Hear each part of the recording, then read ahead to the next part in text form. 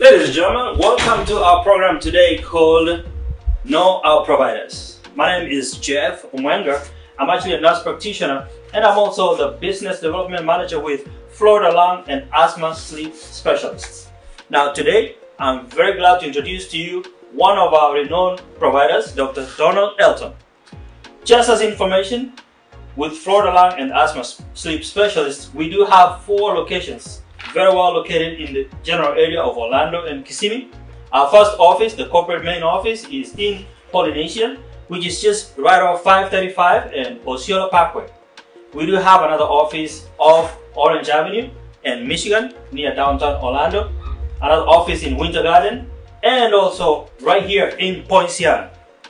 Now, ladies and gentlemen, let me welcome Dr. Donald Elton. He is board certified in pulmonary care and also serves in critical care privileges at Celebration and Poinciana Hospital. Dr. Elton, welcome. Thank you. Now, today we're going to discuss a very current and hot topic, which is COVID-19. You've been very instrumental in this area here. As a matter of fact, Dr. Elton was actually recently recognized as the Physician of the Year at Poinciana Medical Center, and we applaud you for that. Thank you. So Dr. Elton, let me ask you the first question. Many have suffered from the effects of the COVID-19 disease, and many actually have lost their lives. Please explain how COVID-19 affects people. Sure.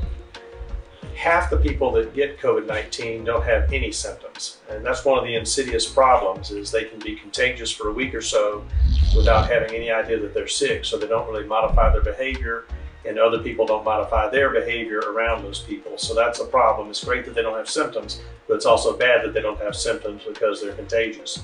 Of the people that have symptoms, the majority of them have typical flu symptoms with fever, cough, congestion, weakness, muscle aches, not feeling like doing anything, loss of smell and taste, that sort of thing. And that usually passes within a week. A small minority of patients will develop problems with their breathing, and some will eventually require hospitalization. And of those hospitalized, about 10% will not survive. So that seems to be the sticking point. The people that get serious illness usually have it come in the 2nd or 3rd week of the illness after they're actually over the viral part of the illness. Very interesting. So now, on top of that, some people actually test negative, only to test positive maybe a few days or even weeks later. So now, are these tests really, can we believe them? Are they reliable? The tests are reasonably reliable, but the timing is very important. It takes up to 5 days or so for a test to turn positive after initial infection. So if you're tested too soon after the exposure, of course the test will be negative. And even when you're beyond the 5 days, the sensitivity of the test is around 70%. And this varies somewhat with the test and with how good a job the person did collecting the specimen. So when you say a test is 70% sensitive, that means it will show a false negative up to 30% of the time. So in cases that are very suspicious in spite of a negative test, sometimes we repeat the test to improve the accuracy of the diagnosis. Wow, that's very important to know. Well, the other question, Dr. Elton, is, it has been a year now since the onset of COVID-19, the pandemic. What are the long-term effects of the disease in the survivors that you treat? That's a good question, because we're seeing hundreds of patients in follow-up that we had also seen in the hospital. So we're mainly seeing people in the office that were very sick, enough to require hospitalization, and seeing how they do in the months and weeks following the infection. And almost everybody, when they come to the office, feels much better after a few weeks than when they left the hospital. But this improvement continues for at least 3 months or so before they get back to close to their baseline. Some patients will get back to 100% within 3 or 4 months. Some people may only attain 80 or 90% of the exercise capacity they had before the illness. And time will tell if this is going to improve beyond the 5 or 6 months. We suspect for some patients there will be some permanent damage and lifelong difficulty in their exercise performance, but it's really still too soon to know to what extent these people can improve farther. Interesting. So actually that says that we're still learning a lot about this disease. Now, obviously we hear a lot, about the people with pre-existing conditions being at a higher rate, risk for hospitalization or death from COVID-19. Now, what are some of the more important pre-existing conditions important of this disease? The two most important factors seem to be obesity and hypertension. People with cardiovascular disease and end-stage renal disease, dialysis patients also seem to be particularly at risk. If anything, people with lung disease such as asthma and COPD seem to be underrepresented, and we aren't sure if that's because they have some sort of advantage over the others or because they know they have these diseases and they're just taking more precautions and are therefore less likely to get sick in the first place. Wow. Now, we continue to learn more about this disease, but so far, what are the main treatments, in use today for people ill with COVID-19? Well, the majority of patients don't really need any treatment because they're going to get better no matter what you do.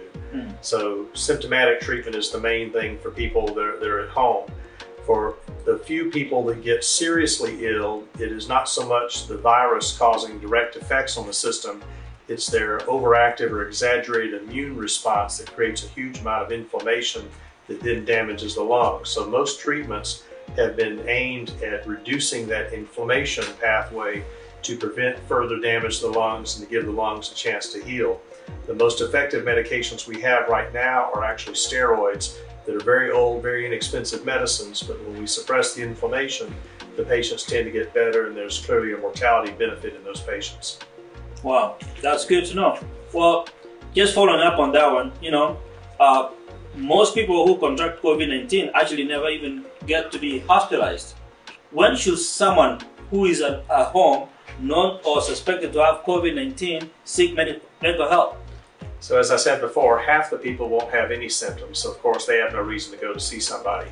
The people that have typical flu symptoms with fever and weakness, they don't really need medical care, but the people that are going to get more seriously sick are sooner or later going to have problems with their breathing, either shortness of breath or low oxygen levels. Sometimes the oxygen levels can be fairly low and the patients not even know it, and that's one of the problems. And for many of our patients, we've recommended if they're significantly sick that they obtain a pulse oximeter so they can see their own oxygen saturation levels. And anybody with COVID-19 who has an oxygen saturation less than 94% on room air needs to be seen at the hospital because they would qualify for treatment such as steroids and some of the other things we do for COVID-19 that are not required for the patients that are not to the point of requiring oxygen therapy. Very well. Now, while so many people have been vaccinated across the country and actually, especially very well right here in Florida, there are still some people, who are afraid of taking the vaccine. What advice can you give them? In the United States, roughly 30 million people have already received the vaccine, at least one of the two doses of the currently approved vaccines. A third vaccine from Johnson & Johnson was just approved and should be starting delivered this week. Out of all those people, we really don't have any verified vaccine-related deaths or serious side effects. But of course, anytime you vaccinate 30 million people, some of them are going to die from whatever condition they were going to die of, whether they had the vaccine or not. The vaccines have been surprisingly effective, much higher rates of success preventing disease than, say, the flu shot has given traditionally, with as much as 95% effectiveness even 1 week after receiving the second vaccination. So given that side effects are low, we've not been seeing patients with Guillain-Barré related to the vaccine. Allergic reactions are extremely rare. There's really not a good reason to avoid using the vaccine, because without the vaccine, you're really still trapped in your house from a risk standpoint unless you've already had the actual infection. The natural immunity is good as well, probably lasts at least a year, but there's still a lot of unknowns about how long natural or vaccine immunity are going to last. But we can expect at least a year of protection from either one of those, and maybe longer. Time will tell. We're really not seeing very many, if any, reinfections at this point, but obviously sooner or later that'll start happening. But I would recommend anybody and everybody get the vaccine as soon as it's available to you. Excellent, excellent. Now, just before we finish, Dr. Alton, you can realize that there is a lot of pandemic fatigue. Now, what are the other advice you can give to people? People want to live normal lives and stay free from COVID-19. What advice do you have for our general population? Well, at the risk of repeating myself, getting vaccinated is your ticket to a normal life. If you're not vaccinated, there's still plenty of things you can do without putting yourself at increased risk. we feel like many infections come from groups in your house with people you don't live with. So if you're in the house with people you don't live with, whether it's extended family or neighbors or friends, there's a good chance the more people that are there, the higher the risk is that somebody will have the virus. A patient I saw a few days ago went to a party with 10 people and 7 of them wound up with coronavirus at the end of that. But there are plenty of things you can do, everything from fishing to beach to outdoor sports and activities that are very safe. It's very difficult to get the virus in outdoor activities, but if you go to restaurants where you're in an enclosed space with people that you don't live with, most of the people have to take their mask off to eat and drink, so there's more exposure. Those are higher risk activities as well as house parties. But with the vaccine, there's a lot more freedom in what you can do safely. Wow.